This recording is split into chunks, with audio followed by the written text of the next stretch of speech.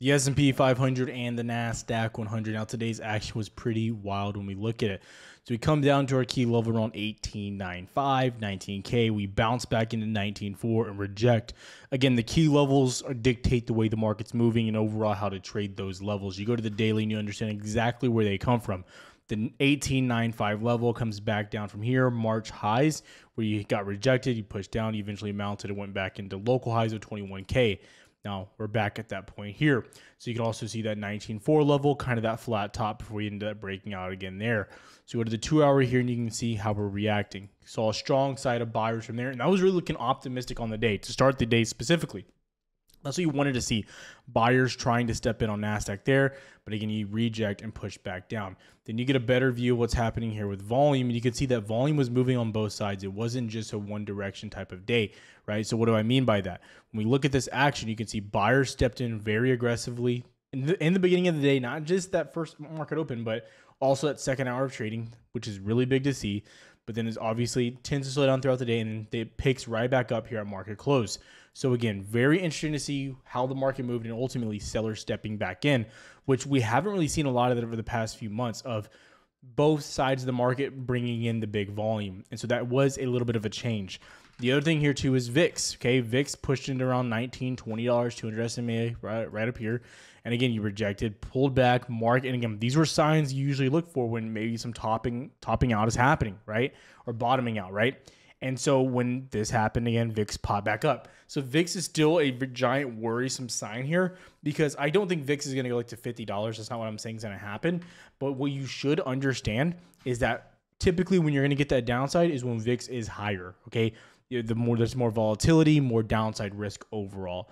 But I don't think that this time, we're going to sit with VIX at highs for, a week, 3 weeks. That's probably not going to happen. So understand what's happening there. Now, going into tomorrow and next week, okay, a few things we need to talk about. Number one, okay, really quick, if you don't follow Earning Whispers on Twitter, I recommend doing so, as well as myself, so you can get all my updates. My link is down below.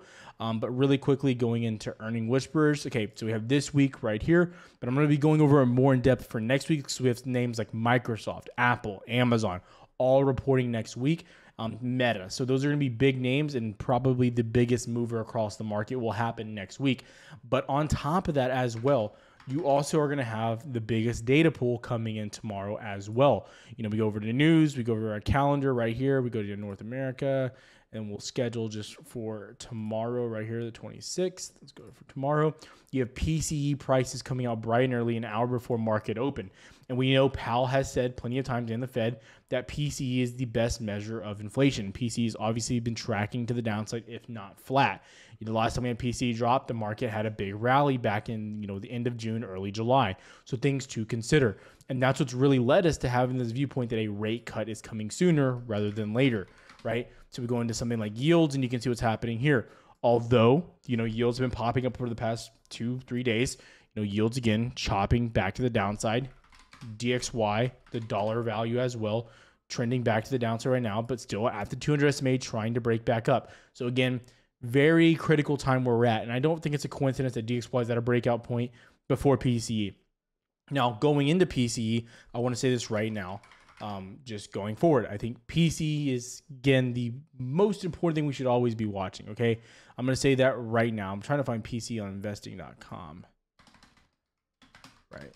And really, it's this simple to look up all this. People always ask me questions about this. I'm like, guys, you literally can just click this and Google it. It literally takes 5 seconds to do any of this, as you're seeing me do it in real time.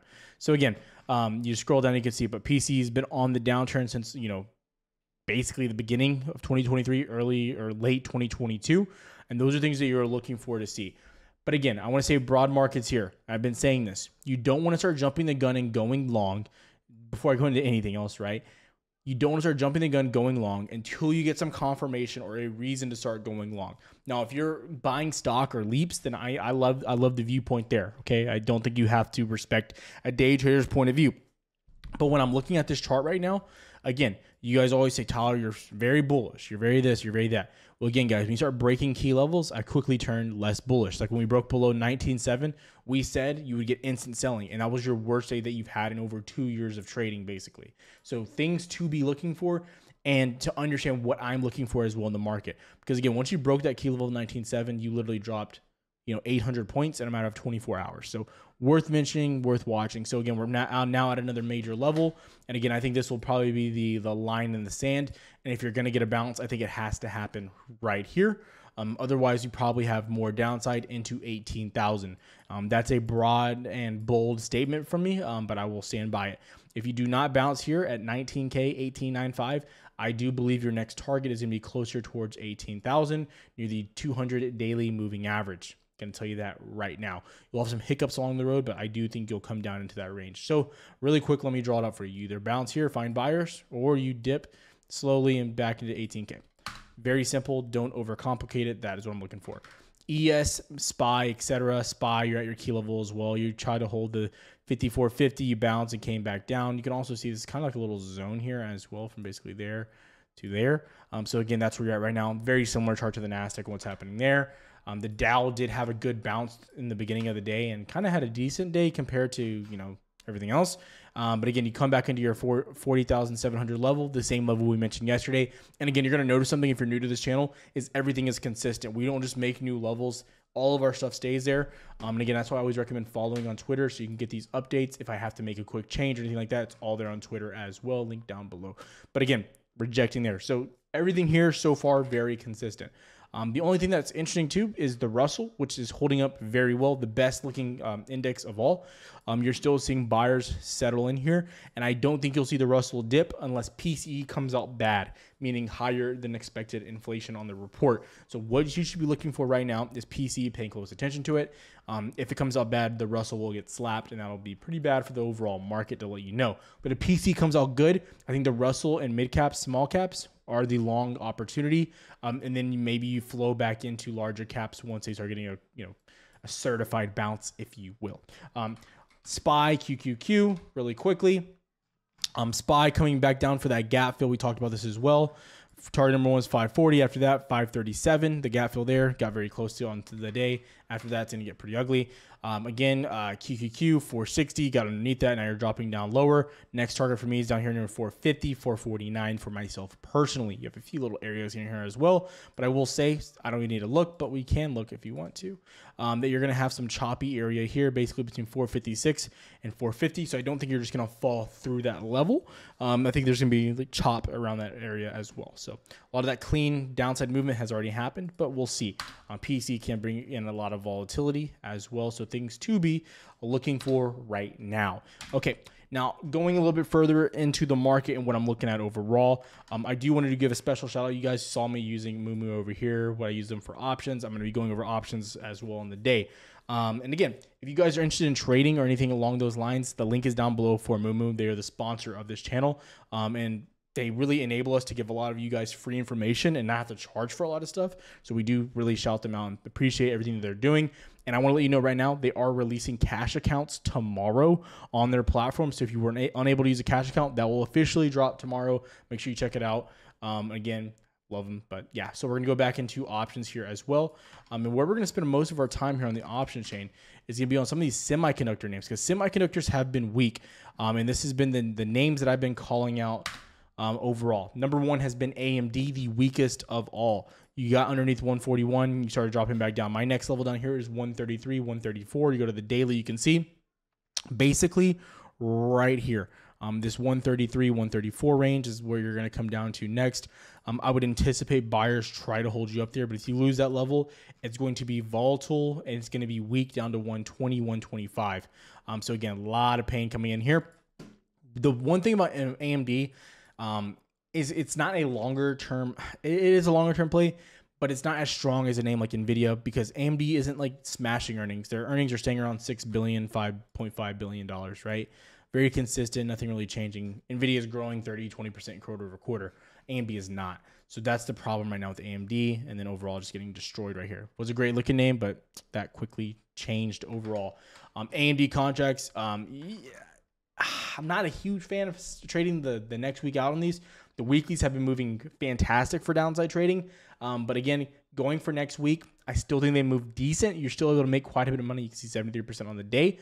But again, what I'd be looking for further out of the money, like the 135s personally, taking my money and running though as you make it, okay? Because again, you're getting close to that support down there. Those could get in the money and those could make you a lot. So I'm watching AMD closely for the day trade to the downside. Now, the number one trade I was looking for today was actually Tesla for downside, but you just never got it. I traded it to the upside for a little bit back into 226. We never got the mount. If you would have mounted 226, you would have ran to 230, 231 quick, but you rejected, as you can see, 1, 2, 3, 4, enough times there. And now you're breaking back down. Now, I'm going to tell you, you can't go short on Tesla until you break below 215. You break below this low 214.7, 215, and I think you're going down to the 200 SMA. Until then, can't do nothing. But if you do break down, give you the trade. What I'd be looking for. They're a little bit pricey, Tesla contracts, but I still like them. Big fan. I'm going to let you know right now. So if I'm going for next week, I'm going probably like $4 out of the money, $5 out of the money, like 215s, 220s. Again, they move good, so do what you want with that as well. But again, like Tesla, good mover, but you need to break below that level, and it'll move quick. Interesting thing, news on the day is Microsoft, to let you know, is releasing their new competitor to Google, OpenAI Search. AI Search, yeah, this is what it's called. So Search GPT will be coming out. It's going to be like a new search engine to rival Google. It's not directly with Microsoft, but Microsoft does have a big stake in OpenAI, so worth mentioning. But oddly enough, Microsoft kind of got hit today. You bounced and then back to the downside. I think Microsoft is getting hit, but I think longer term, I think Microsoft has upside potential. And you're going to notice something too with these charts, right? As they go to the higher time frames, is these 200 MAs they're looking more and more like a reality potentially, right? Like they're coming closer and closer and closer. So I do like this. I think the potential is there for some of these. If they come back down, again, that's $20 of downside, 5% roughly. But again, I'm going to tell you right now, these are names you need to keep on your list because they have potential. Again, that'd be a longer dated contract, so I'm not going to cover it on the option chain, but yeah, would be looking at that one as well. Going into something like Amazon, this is concerning. Now, you ended up kind of holding that level near 180, but you had some nasty wick down here. Okay, so if you get and hold below 180, this thing could start dropping quick. I'm going to let you know right now. I think their earnings are going to be good, but like technically speaking, they don't look good. Take it for what it is. Apple, you wanted to see a remount of 220 before you could ever go long here. And spoiler alert, this is why we have our key levels. You have a 1 hour, 2 hour, 3 hour, 4 hour, 5 hours of rejecting at 220 and then dropping back to the downside. That's why we went for the break and the retest, not the break, because the break doesn't tell you nothing. The retest tells you everything. So again, what I'm watching for here, coming back down, we need to see upside there before I want to go long. I'm not going short on Apple here, by the way, not for me. I've been very clear too, if the market starts to dip, what you would like to be trading is something like Exxon to the upside. It's the best hedge right now. Exxon has been a booming and a zooming, but I take that for what it is. Been a good mover. Definitely keep it on the top of your watch list as well. Netflix, Chop Fest, can't really do nothing there. Meta has been a good downside name as well. I mentioned this one in yesterday's video. You ended up breaking below the lows from the 17th. You broke below those. You dropped it down to the pit of hell to 443. You bounce back up. You're kind of in this range now. You get back below 453 and you're looking for downside. Under 453, you have some chop down here, guys, but it's not pretty. It's not pretty. 430 is what you should be looking for. Meta does have earnings next week, so, options aren't going to be cheap. Spoiler alert. But yeah, so options are very expensive, tough to trade right now, especially unless you want to trade weeklies, but do what you want to do. Okay. Again, trying to just make it the rundown here. SMCI. Okay. Jay Jordan, my partner in crime, not my wife though, not my wife. Jordan has been talking a lot about SMCI in Discord. So this is your level you're watching around like 670 roughly. If SMCI breaks below, and this is probably my top watch going into PCE tomorrow, because if PCE comes out higher than expected, then we have to expect that obviously IWM drops. If this drops, ladies and gentlemen, you get below 200 SMA, 650, it's going to be bad. Bad news bears, rip the Band-Aid off, shoot me in the leg, call it a pebble. That is not going to feel good. So again, that's what you're looking for, the break of 670, 650. SMCI could be a major loser. If PCE goes bad, especially, but you're also seeing semiconductors getting hit, which is definitely causing some more pain as well. And you're seeing semiconductors get below 239 at 240, which also is no buenos, no nachos. No buenos, no nachos. So that's what we're looking for there as well. Okay. CrowdStrike mentioned this one yesterday. I said short term, I didn't like it. I didn't like it, not a lot, didn't like it a little. You started breaking down below that level there as well, 259. You retested it a handful of times and you dropped back down. I am looking, who is that? I'm looking for this to come down to 242, 244. Personally, CrowdStrike looks weak. I also think long dated, I said this too, long term, I like CrowdStrike. Like long term, I'm buying them. But I'm hiding them. I'm buying them and I'm hiding them. I'm putting them in my closet. I don't want no one to know that I own them because they might laugh at me. But I'm gonna bring it out next Thanksgiving when everyone's gonna be like, hey, who got into CrowdStrike? And I'm like, dare I say? That's gonna be me. You know what I mean? So take that for what it is. So what I'm looking at right now, broad markets, favorite stocks, etc. I'll have some more charts posted. I'll probably do a little. And you know what? Right now, if you're a lucky duck, you can go comment on this.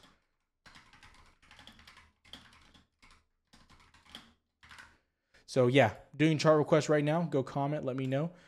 If I like your chart or if I like your stock. If you tell me to, hey, Tyler, look at Nokia, I'm probably not going to go over it. So use some logic. Best request to get answered. We'll be doing those here in a second. Guys, I appreciate all the support. I appreciate all the love on the channel. You guys have been liking the content a lot more lately. I appreciate it. We also will be opening up more Discord spots come the end of the month, the first of the month, sorry. So make sure you're checking that out. The newsletter is always available as well on the website. All those links are down below. If you're following on Twitter, you'll get more updates and notifications for when those spots open up. But I appreciate you guys. You guys have been awesome subscribers. I appreciate everything that you guys have been supporting me with. And, you know, when I had some downtime last week, you guys stepped up. You said some kind stuff. So I do appreciate that. I definitely felt the love. I'll see you guys tomorrow. Have a good one, traders.